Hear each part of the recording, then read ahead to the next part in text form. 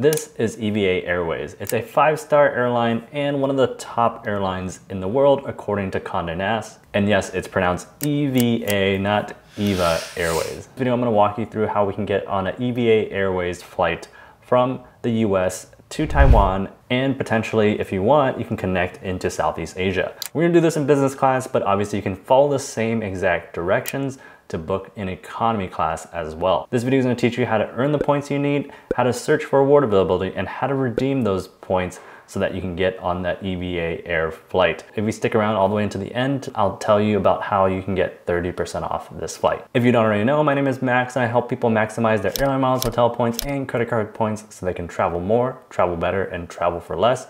If you like miles and points content like this, remember to hit the like and subscribe button down below, and let's get started. First up, earn. To make this redemption, we need flexible transferable credit card points.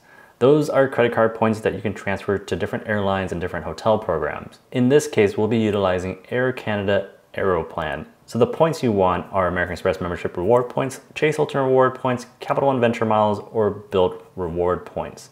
Any of these points transfers over to Air Canada Aeroplan, and they transfer at a 1-to-1 ratio.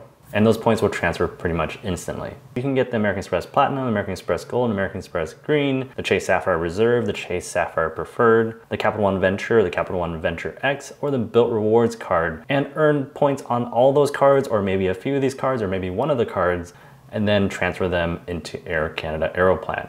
So you have a ton of options to earn Air Canada Aeroplan points without ever flying or stepping foot on an Air Canada flight by just transferring those credit card points over to Air Canada Aeroplan. If you're interested in applying for any of these cards, I'll drop my affiliate links down below in the description, and if you apply through those links, I earn a small commission and it helps support my channel. So that's how you earn Air Canada Aeroplan points. Let's get into the redeem section of this video. Before you transfer your points over to Air Canada Aeroplan, you want to search for award availability first. That essentially means finding seats that are available that you can book with Air Canada Aeroplan points. You don't want to transfer your points over to Air Canada Aeroplan without finding award availability first. And the way you do that is using United.com. We're not booking through United, but we're just using it as a tool to search for award availability. This is a tip that I learned from Thrifty Traveler, who is also the sponsor of today's video. Thrifty Traveler Premium takes the legwork out of searching for cheap flights, cheap business class flights, as well as any award availability as well. They send flight deals straight to your inbox, and those emails have example cities, example dates, as well as booking instructions as well.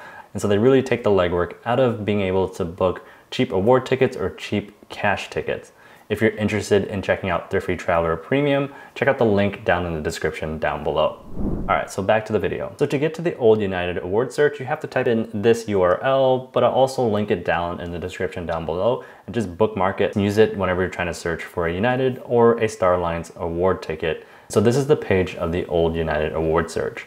Before we put in our cities and stuff like that, what we want to look for are like the non-stop routes that EVA Air flies from the US to Taiwan first. So using flight connections from North America to Taiwan, there are several different options. JFK, Toronto, Chicago, Houston, LA, San Francisco, Seattle, and Vancouver. If you don't live in any of these major cities, you might have to book a repositioning flight to get to one of these major cities. We're gonna go ahead and click on yes here to book with miles.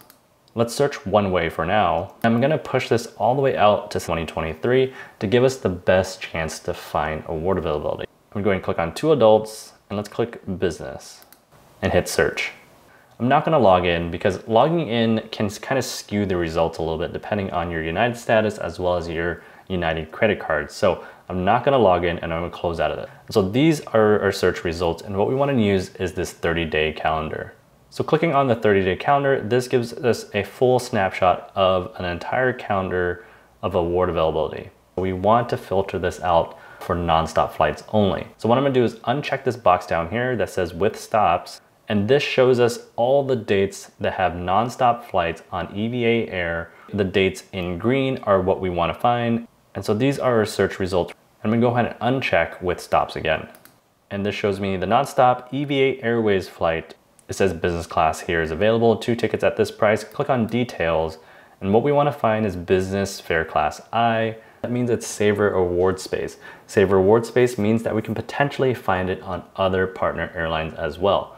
So what we're gonna do is jump over to Air Canada Aeroplan and repeat the search over there. I'm here on the Air Canada page, and I'm gonna go ahead and click on One Way and book with Aeroplan points. I recommend you also log into your account too. If you don't have an Air Canada account, go ahead and create one. And then what we're gonna do is repeat the same exact search. These are the results. As you can see here, Air Canada is charging 75,000 Air Canada Aeroplan points compared to the 88,000 miles that United was charging for the same exact flight. So sometimes it pays off to kind of shop around that same flight with different partner airlines to see what they're charging for the same exact flight. In this case, we're saving 13,000 points. So our next steps is to transfer our points over to Air Canada Aeroplan and complete the booking on Air Canada Aeroplan's page. Now moving on to the maximize section. So one way to maximize this redemption is to book when there's a transfer bonus, like there is currently right now for Chase Hilton Reward points over to Air Canada Aeroplan points. There's a 30% transfer bonus. A transfer bonus essentially means that you get some extra bonus points for transferring Chase Hilton Reward points over to Air Canada Aeroplan. Chase points typically transfers 1-to-1 over to Air Canada Aeroplan points, but since there's a 30% bonus, the points transfer at a 1-to-1.3 ratio. If I need 75,000 Air Canada Aeroplan points, I can divide that by 1.3, and that will give me 57,692. And since Chase points requires me to transfer in 1,000 point increments, I can round that up to 58,000 points. And so I need to transfer 58,000 Chase Hilton Reward points over to Air Canada Aeroplan. And with that 30% bonus, that would give me more than enough points to make that booking for that one-way flight. For a round trip ticket, I can just double that, and it's 116,000 points. If you look on Google Flights, it's almost $6,000 for the same exact itinerary, business class, to Taiwan and Taiwan back. If we input this all into my spreadsheet calculator, which I'll link down in the description down below, that's almost a 5 cents per point calculation. So in this case, it's better to transfer your points out to Air Canada Aeroplan and book the flight that way, because you're getting 5 cents per point versus just 1.25 cents per point if I book through the Chase travel portal with the Chase Sapphire Preferred. Again, this spreadsheet is available and for sale, and I'll link it down in the description down below. Another way to maximize the redemption is that you can use Taipei as a stopover city.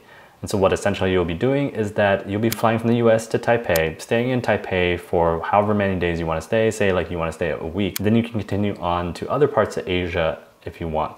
And how you do this is multi-city/stopover. Say you want your final destination for your flight to be Bangkok, for example. What we're gonna do is remove this flight, and then that gives us an option to add a stopover city. This is where you put Taipei into here, and then the length of stopovers, click on find, and that gives our option here, a stopover in Taipei, and then continue on from Taipei down to Bangkok, and it's only charging you 17,000 more points. So if you plan to visit Taipei as well as other countries in Asia, it might be worth it to spend the additional few points so they can see a different country or different city in Asia, since you already flown all that distance across the Pacific already anyways. So that's all I got for this video. Remember to comment below if you have any questions. If you like Air Canada Aeroplan points and you want an alternative way to get to Southeast Asia or the Middle East, you should check out this video. And remember, if you like miles and points content like this, hit the like and subscribe button down below, and I'll see you guys on the next one.